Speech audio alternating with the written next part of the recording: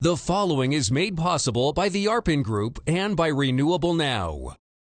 The International Society of Sustainability Professionals presents ISSP Profiles in Excellence, where leaders in sustainability share their experience so that others may learn. In this edition, we feature Graham Russell of the University of Colorado, Denver.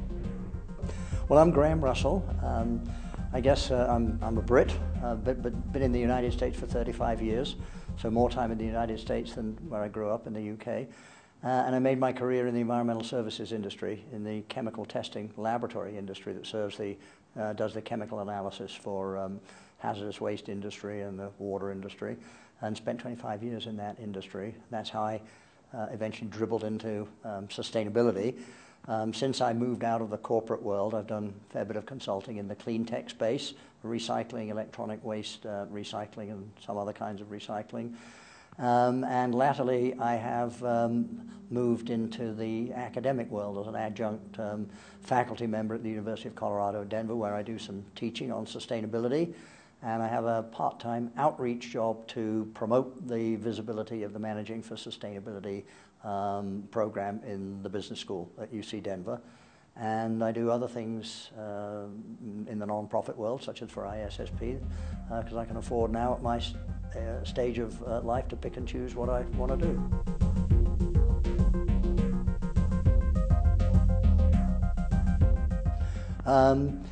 One of my fellow board members, KJ McCorry, whom I've known for many, many years, because she was on my board 4 or 5 years ago when I ran a Sustainable Business Association in Denver, introduced me to ISSP and eventually introduced me to the board. So I'm grateful to KJ for bringing me into ISSP. It's as simple as that.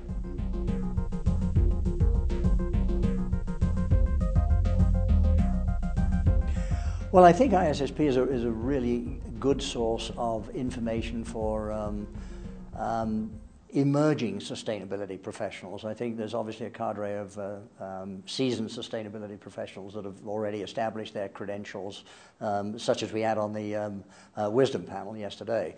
But there's a very large group of younger people who are interested in making a career or part of their career in the sustainability space in the business world or in the world of government. And I think ISSP is a wonderful resource in terms of educational programs and also also for networking, particularly at the local level, to the extent that chapters exist for ISSP.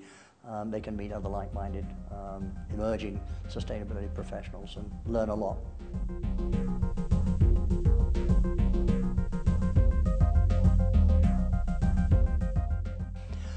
Yeah, it seems to me, I mean, as you well know, there are an awful lot of non-profit organizations and associations that are dabbling in and around the sustainability, the clean space, the green space, the sustainability space. And so I think it's essential for any of them to try very hard to carve out something really distinctive that they can pursue that provides lasting, ongoing value for the members, or membership in this case.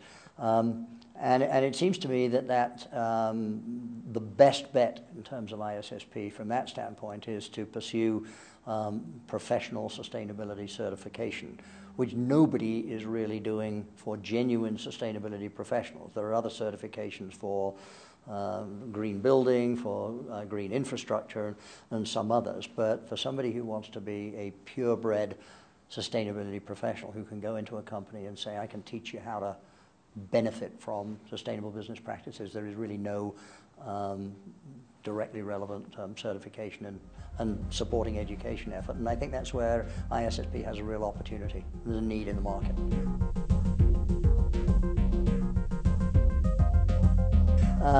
As I mentioned, I was in the environmental services industry, and I grew up in that and made my career at a time when the environmental services industry was very much a matter of institutionalized conflict between the regulators and the regulated community. And there was just an enormous amount of wasted energy and money in fighting back and forth. And it became obvious probably about 20 years ago to many of us that if you could find ways of explaining to companies that they could actually benefit financially and in other ways by taking care of some of these environmental issues without having to be clubbed over the head by the EPA or the regulators. That would be a much more constructive and productive way of dealing with some of the environmental issues. Well, that thinking has really become part of what is now sustainability, and of course now it's spilled over into the social arena as well. But that was how I came to get interested in what has now become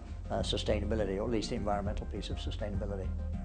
Visit sustainabilityprofessional.org for more about profiles in sustainability excellence and other exciting programs from ISSP, the world's leading professional association of sustainability practitioners.